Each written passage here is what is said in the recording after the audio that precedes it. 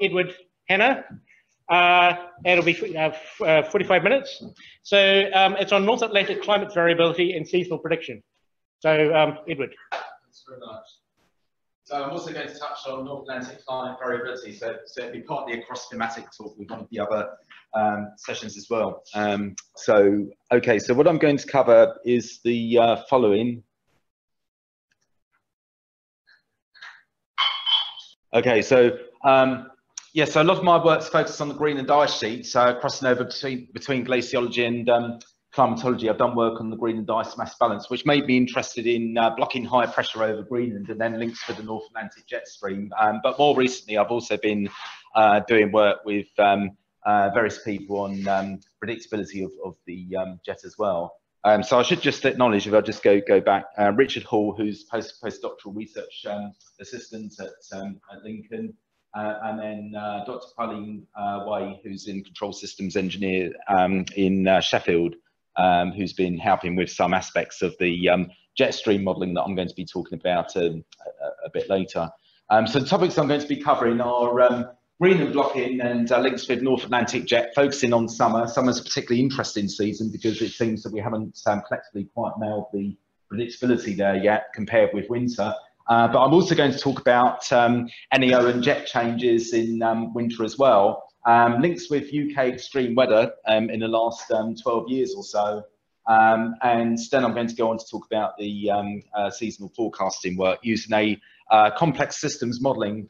Basically, it's a statistical approach which complements dynamical jet modelling, and then briefly mention the relevance of that modelling to future climate prediction. Just as a tiny bit of background, obviously one of the main signals of global warming in recent years has been amplified polar warming, particularly in the Arctic region, which I'm sure you've seen many different versions of this surface temperature data set, but it's quite different in terms of stronger warming being in winter compared with summer. But having said that, regions like Greenland have warmed very significantly in summer in the last 20 to 30 years as well. So something between 2 degrees and 5 degrees warming over Greenland, for example, between the early to mid 1990s. And of course, that Arctic amplification, if you look at this cross section through the atmosphere, this is for the Northern Hemisphere late winter, and this is for the Northern Hemisphere summer. This Arctic amplification is mainly, but not entirely, near surface feature. You can see it in the temperature anomalies, temperature response here. So that's actually that's for the late 21st century minus the recent period. But in the tropical regions, this scale here is with latitude. You can also see extra convective activity giving you upper tropospheric warming. So these are very well-known signals, except that, of course, it's pretty inconsistent between model responses. And there's people here who do that work directly, and some of you know a lot more about this than I do. But basically, we've got competing influences on mid-latitude jet stream over the North Atlantic and other regions, but those influences vary by season. So when we're talking about the systems modelling a bit later, these are just two of the factors that we need to consider, or what's happening in the tropics as well as with the poles, but also how that varies by season, because obviously in the summer season, the Arctic amplification is considerably less than in the winter, so you haven't now got the same surface warming signature. This is obviously a model response, so it's not quite necessarily replicating exactly what's going to happen in the century, of course.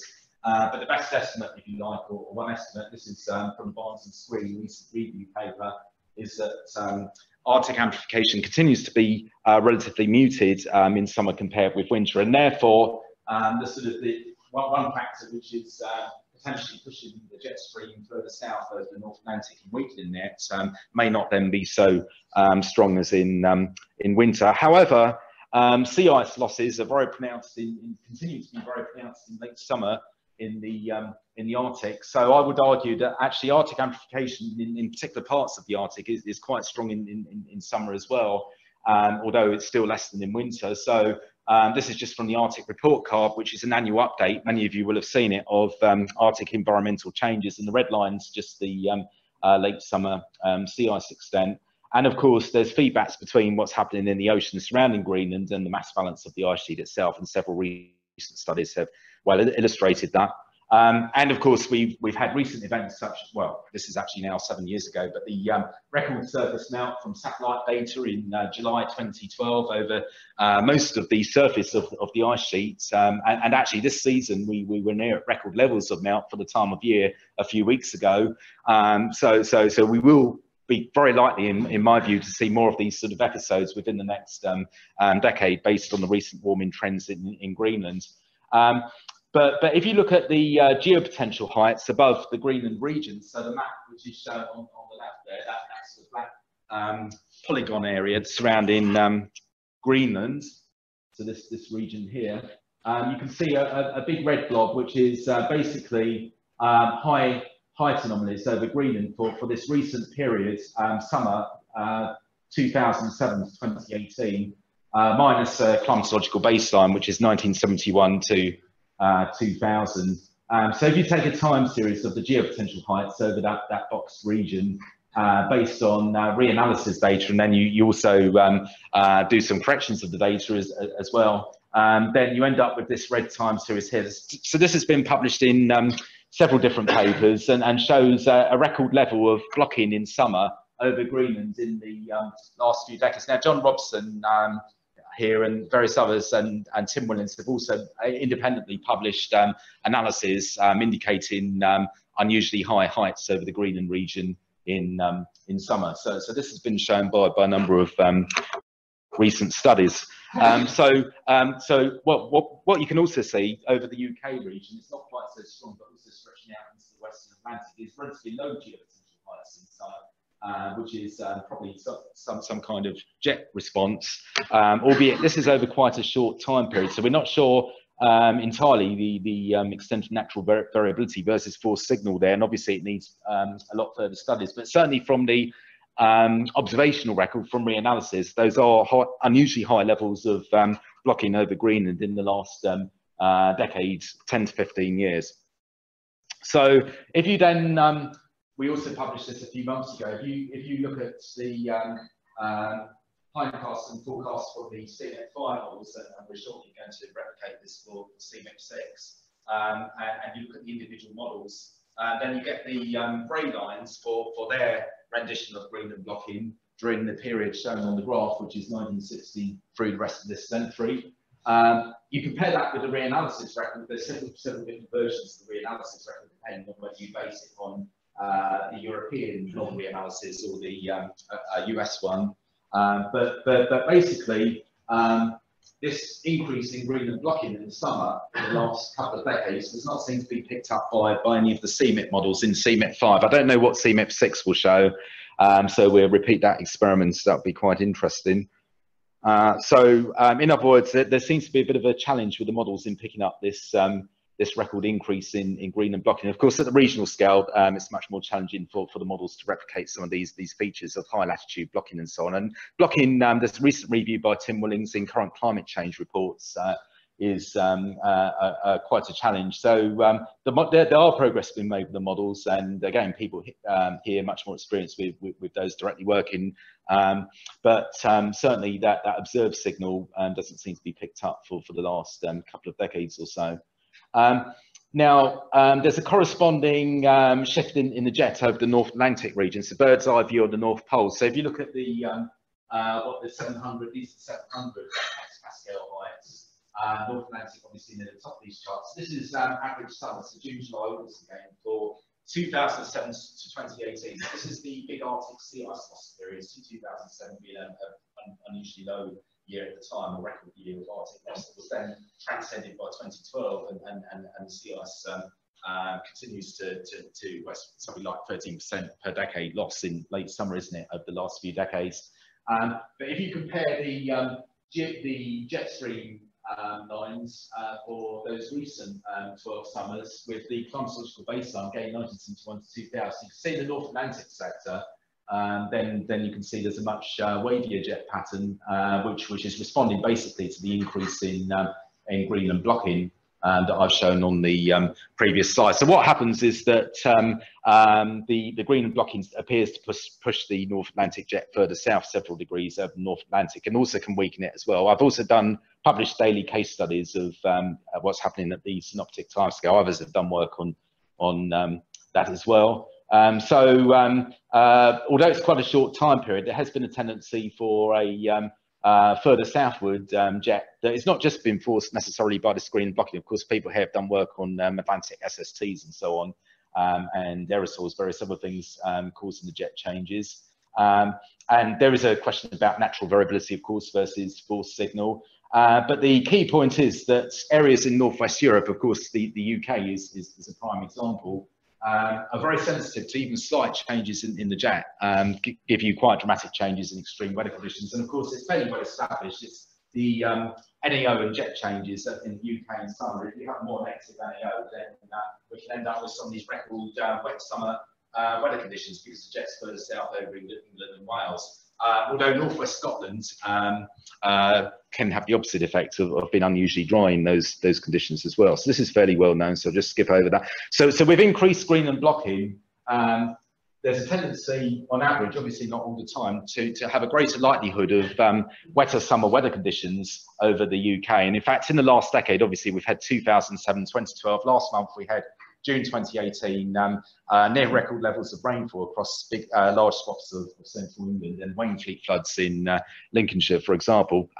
Of course, last year was record warm and dry for much of the summer, so that was a contrast. So, of course, this is just one effect on the jet stream, but I do believe the green and block has had a significant effect linking with those wetter summer weather conditions at times in the last 10 to 15 summers over the UK. So 2007 major floods over large parts of England and Wales. Many of you will have been affected or remember those, particularly Hull and Sheffield.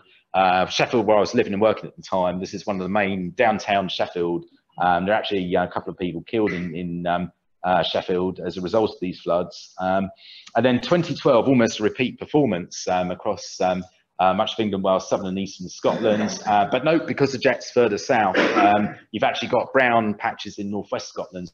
So that's probably the more reliable place to go in the UK for summer holidays these days, with the green and blocking influence. And then last month, Wainfleet in Lincolnshire, not too far from where I live, we've had the second highest blocked. You can see the higher geopotential hypsomenes over the Greenland region. And we've got something like more than double the long-term average June rainfall over large parts of central England, with resulting impacts, extreme weather events, flooding there as well. Of course, last year was a complete contrast, and there's many effects on the jet stream, and others are going to talk about heat waves later in this session. But also note with winters, obviously with increased green and blocking, then you've got more negative NAO. So on average, you tend to get colder at times winter weather conditions over the UK, except that obviously note that we haven't had this green and blocking increase in winter like we have in summer. Nevertheless, something else that I found from work which was done in the Met Office and with crew researchers as well, was that there have been significantly enhanced extreme weather conditions over the UK as a result of increased interannual fluctuations in the NAO, particularly during early winter, but also during winter as a whole, which is actually statistically significant and is a long-term trend over the last century. I'll show the NAO fluctuations in a moment. So events such as, again, I'm slightly cherry picking, but examples such as the Beast from the East severe snow event in much of the eastern part of the country, certainly just over a year ago, my home weather station here. And then also Sheffield, for example, again, gridlocked by snow, the main roads all blocked, country, large parts ran out of salt in December 2010, which was the coldest December since 1890 in central England temperature record. So that's Glossop Road in Sheffield, for anyone who knows Sheffield, was followed that December, just 5 years later, December 2015, which was the mildest December ever in the same England temperature record, very wet and stormy. And of course, we had winters 2013-14 just before then, and winters 2015-16, major problems with flooding. You can see the rainfall anomalies here. York, this isn't obviously completely unknown for York. The Ouse does fairly regularly flood, but this was a symptom of the high rainfalls in December 2015. And again, an unusually positive NEO. On the other hand, just a few months ago, we had the highest ever UK winter temperature, obviously superimposed on all this variability. There's global warming, of course, but 21.2 degrees at Kew Gardens. And I've mentioned the other mild, wet, stormy winters also within the last decade or so. So this is a graph showing, this is basically a smoothed graph of the principal component, the Hurrell-based NEO time series since 1899, updated to last December. So you can see the variability is it's actually something like doubled in the last century. Much of the increase in variability has been in the last few decades, last 3 or 4 decades or so. And that is actually statistically significant. Done work on that with Phil Jones, with Adam Skyfe and so on, published a few years ago, but the series is updated here. And of course, it's bound to be linked with some of these increase in extreme winter weather that I've mentioned. Actually, just compositing there some of the extreme UK instrumental Met records that we've had in summer and winter. So here we've got the years on the left for temperature in the top table and England and Wales precipitation in the lower table, central England temperature in the top table. You've got June, July, August, summer, average temperature anomalies, average rainfall anomalies, winter, average temperature anomalies, average rainfall anomalies, and then for the month of December. And I've circled in the top table, we've had the coldest central England temperature since 1890. The warmest central England temperature in December, this is ever, within 5 years of each other in 2010 and 2015. In the summer rainfall record, we've had these 2 record wet summers that are the wettest for a century or so, at least in that record. And then, of course, we've just had the record wet June as well. It's quite interesting that actually we've only got one, well, 2013 passed, one other summer in the last 12 years that's significantly below average precipitation for England and Wales as a whole. So tendency has been for wetter and cooler or near normal summers rather than extremely hot summers in the last 12 years. Quite a short time period though, but green and blocking has definitely been unusually high, and that's bound to have at times an influence pushing the jet south and then obviously affecting conditions at times over England and Wales to give some of these some part of this summer response. So what I'm going to talk a little bit about the work that my team's been involved in terms of modelling using a statistical approach, jet stream fluctuations over North Atlantic. So this is just a very simple diagram, just showing some of the factors that obviously that most of you well aware that can cause the jet stream to either strengthen or weaken. But there's various ways that we can measure the jet stream. So NEO is just one of those. We also look at PC2 and PC3 as well, so East Atlantic and Scandinavian mean sea level pressures or geopotential height patterns over the North Atlantic. We also look at jet speed and jet latitude using the Willings 2010. It's mean U wind speed over a sector of the zonal sector of the North Atlantic. So there's 5 or 6 different indices that we use, and I should say that although we've published a few papers from this work, it's still quite early stage. So some of the results, although all of this is published, are quite there's a lot of follow-up work that we can do. So what we had already published, I think a couple of years ago now, is this is the observed NAO for the last 30 years or so, the black line here. And then using simple multivariate regression to build up a jet stream model using various predictors of tropical and polar and mid-latitude predictors, so sea temperature patterns in the North Atlantic, sea ice in different sectors of the Arctic, sea temperature in various tropical zones. Then we can get a fairly good fit using this training and testing periods to the observed NEO, which is well, so our statistical models in blue and the gloss C5 is in red there. So that was work done with Adam Skyfe, and we published it in a few papers in the last couple of years or so.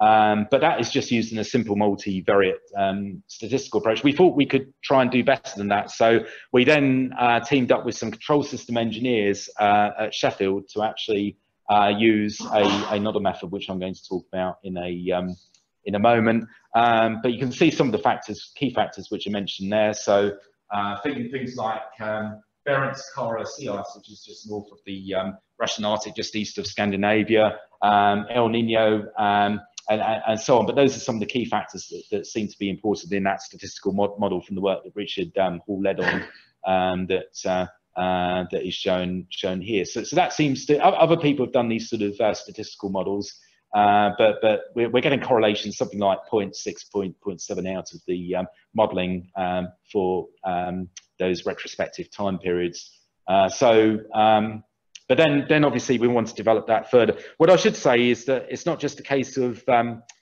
forecasting the NAO, because actually the relation between NAO and weather conditions over different parts of the UK is obviously quite variable spatially. So if you look at temperature for winter, the winter NAO versus temperature, positive correlation over most of the country. So that's simple. So if you predict a positive NAO, it's milder over most of the country in winter, or all of the country, whereas precipitation is much more complex. So positive NAO, you've got blue colours in the northwestern parts of the countries there, but red colours in the southeast. So opposite correlations on the eastern and western side. There's a bit of a seesaw effect there. And again, it depends what measure of the jet stream you take. If you look at jet speed, then you've got a different relation again. So there's some quite subtle differences. So that's why it's worth using all these different, and we do different measures of the jet stream, and also partly as a result of other modes of atmospheric variability.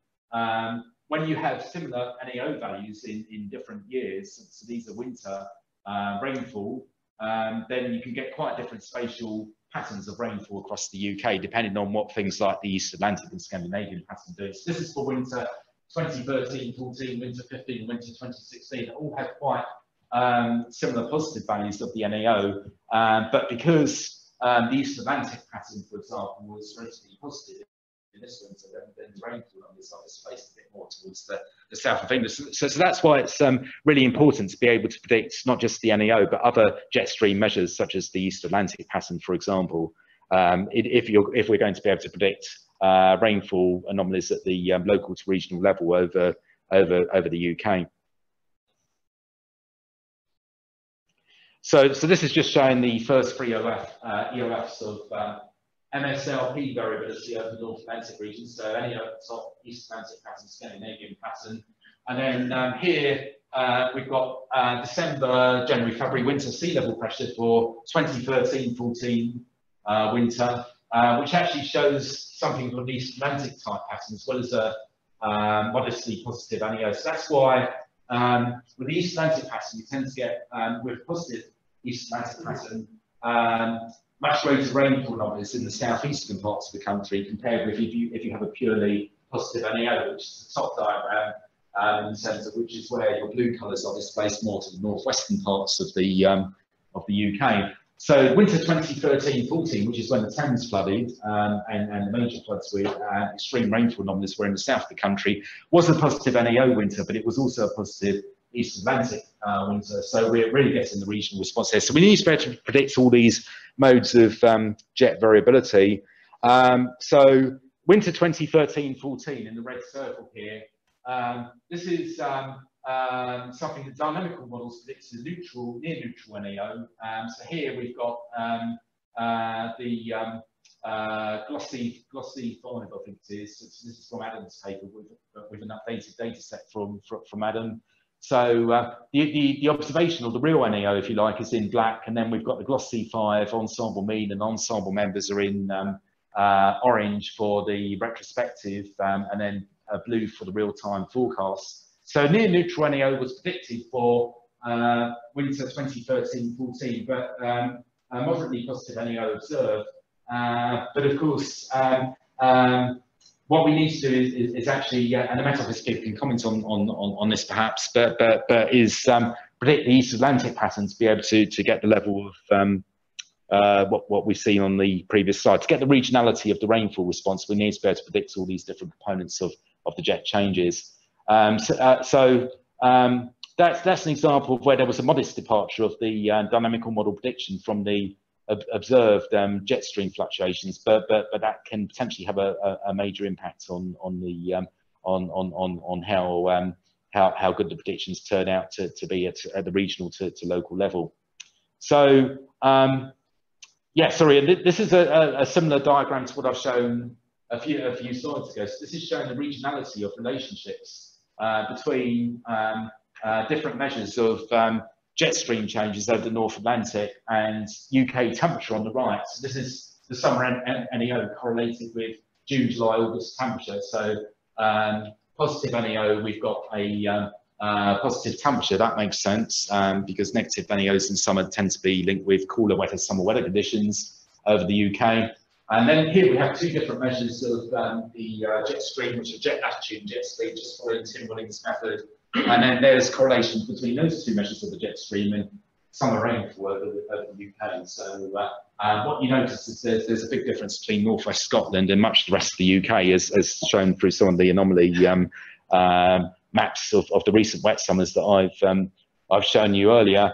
And from some of the work that we've done on the multivariate regression modelling, published a couple of years ago, again with Adam, is that we found there's different predictors that in the statistical models that seem to come out of, well, for jet speed, it seems to be Atlantic and tropical SST anomalies seem to be important, whereas for jet latitude, it's more Arctic sea ice and things like solar variability, which is perhaps a surprising one there.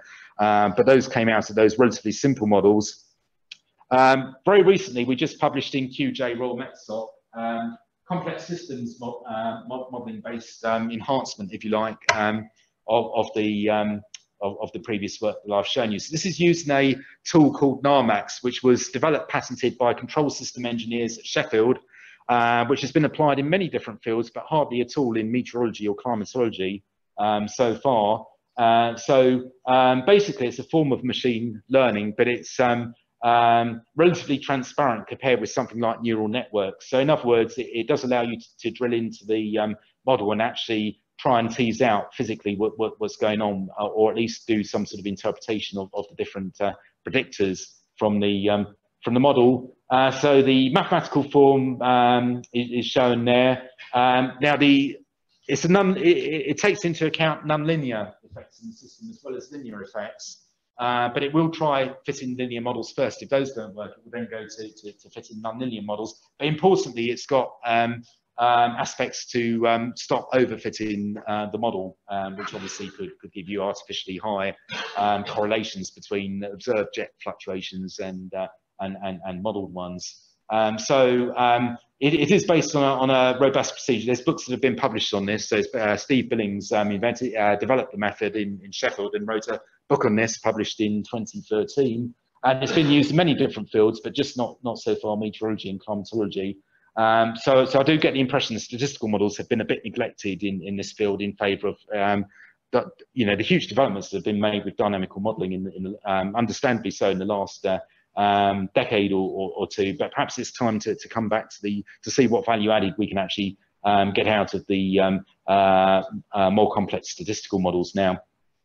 So very similar to what we've done with the multivariate regression models. Richard Hall, again, has led on a lot of this work, but basically there's various terms which are based on literature and on observed data sets. So things like sea surface temperatures, the AMO or AMV, the North Atlantic Tripole and Horseshoe, Greenland, Iceland, Norwegian seas, average sea surface temperatures, which are also linked with sea ice changes in the subarctic, meridional sea temperature changes over the North Atlantic, and sea level pressure over the Barents Sea region, which is also linked with sea ice changes in that region. El Nino, so N3.4 in the tropical regions, MJO, tropical precipitation, which is a surrogate for potential Rossby wave propagation affecting the mid-latitude jet stream. All those terms go in, as well as various cryospheric, stratospheric factors, QBO, so snow cover, regional sea ice concentration, and then things like solar factors or solar energy changes, which can affect conditions in the stratosphere, potentially coupled down to the troposphere, but obviously that's more in the winter. And then also some sort of background climate variability, atmospheric CO2 Northern Hemisphere temperature trend. So we've only really applied this NARMAX complex systems modelling for winter so far. We haven't yet done it for summer, but it does show considerable potential for other seasons as well. We have applied it a little bit to looking at the East Atlantic pattern as well as the NEO pattern. I'll show you a result in a moment. So for winter forecasting, terms are generally available for driving the North Atlantic winter jet stream a few months in advance from May to November. We're actually doing parallel forecasts for different forms of the NAO. So there's a simple south minus north, there's always minus ice in the NAO index, but there's also a principal component-based Herald type NAO as well, which is that's the simple that's the CPC data set. Now, likewise, as with the multivariate regression modeling, we have training and testing periods. We've tried this with different training periods. So 1956 to 2010, that's governed by availability of driving data sets or predictors, if you like, from reanalysis data and other observational-based data sets, but also a more recent training period, 1980 to 2010, which is based on even greater availability of satellite data sets, for example, for tropical precipitation, for example. And then we've used the last 8 years for the testing data set. There's linear and non-linear or polynomial NARMAX models, and we've got results from both of those. This is an example. I think this is from the QJ paper that's just come out. So the observed, this is the station-based NAO, is shown in black, and then we've got linear and polynomial NARMAX models with training and testing periods, which are shown by the solid and dashed lines, respectively, are shown in for the linear model in orange and the polynomial or nonlinear model in blue. So correlation is typically about 0.8, but there's different ways that we can assess these forecasts, MAE and RMSE and so on. So these are some of the terms that go into these models, if you want to look at our dynamical interpretation of that, then please read the QJ paper that's just appeared online recently. Those are basically a combination of tropical and high latitude terms and things also like sea surface temperature patterns in the North Atlantic, as well as cryospheric terms in some of the Arctic subregions as well. And this is actually showing an example for the East Atlantic pattern, where again we've got training in solid blue and testing period in dotted blue lines. The actual observed East Atlantic pattern is shown in the black line, and then the NARMAX model is with the blue line here. And that shows something like 0.8 greater fit to the observed data. So yeah, so we've only published one paper on the NARMAX, the QJ paper that's just come out, but there's a lot more work that could be done if we get the chance to do it. So we need to extend this early work to looking at other jet metrics. So we've done a bit of work on the East Atlantic pattern, but look, we need to look at other EOFs of jet variability, other ways, things like jet latitude, jet speed, and also things like persistence and extreme events that could potentially be predicted as well. And we can also produce probabilistic predictions, because there's a recent development of the NARMAX by the control system engineers called a cloud NARMAX, which is a bit like the ensemble approach in NWP, where we can actually use the NARMAX to actually produce if you like, a cloud of models to actually give probabilistic likelihoods of particular NAO values or within a certain range. But we can also look at things like non-stationarity, because there's also a moving average form of the NARMAX as well. We can alter things like the forecast lead time as well. And then this slide, obviously I won't have time to describe all the fine details, but basically these are different NARMAX models, each of the circles here. So for instance, this is using the polynomial. This is the nonlinear NARMAX model using the simple NAO index for south minus north, Azores minus Iceland, with a training data set from 1980 to 2010 and a testing data set from 2011 to 2018 for the purple circle, and the blue and the Green circles or yellow circles are other forms of the NARMAX model, but all with training data sets from 1980 to 2010. So there's a Hull PC NEO predictor version of the models. That's the top right one, and then a linear version of the simple NEO index, which is the top left model there. So what you can see in the boxes there are various aspects, things like some of the oceanic, atmospheric, and cryospheric terms, stratospheric terms.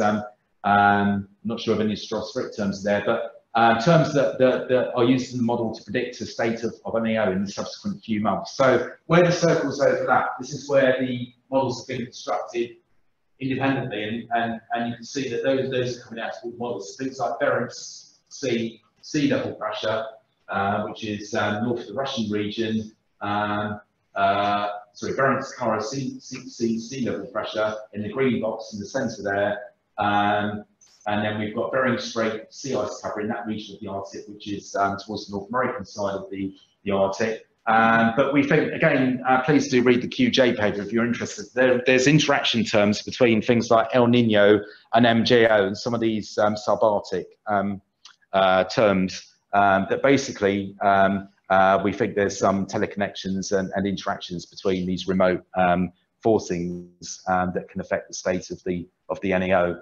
But there is a potential to apply this to decadal as well as seasonal forecasting. As I say, there's a lot more work that we can do, and also to test things like CMIP6 model runs to try and help identify the better performing models. So, for example, a study by Davini and Cagnaso identified that some GCM from CMIP5, they reproduced the non-physical NEO, for example, because they didn't properly represent Greenland blocking, which I mentioned before. So we can help tease out some of those ensembles of models using NARMAX. So in summary, recent observational evidence links, albeit quite short-term fluctuations in the North Atlantic jet stream with increased blocking over Greenland, so which has on average weakened the jet stream, pushed it further south. Sorry, it's actually may have strengthened the jet stream, pushed it further south, and affected extreme rainfall anomalies at times in summer over England and Wales. And as Greenland gets warmer as part of Arctic amplification, there's no sign that this change is going away, although, as I say, it's only a short run of years to assess such a change. On the other hand, in winter, the jet stream has become significantly more variable, as you can see through the NEO changes that I mentioned earlier, particularly in early winter. We're not quite sure why that is, but we think we can use the NARMAX models to tease out some of the processes there. But it'd be great to do some dynamical model studies coupled with that as well. There's some issues with the CMIP5 models in replicating high latitude blocking. And then NARMAX complex systems modeling shows significant potential. Other forms of machine learning, I think there's going to be talk that follows to actually try and help interpret results from dynamical models, as well as potentially add value to the dynamical model output. So that's it. So thanks very much.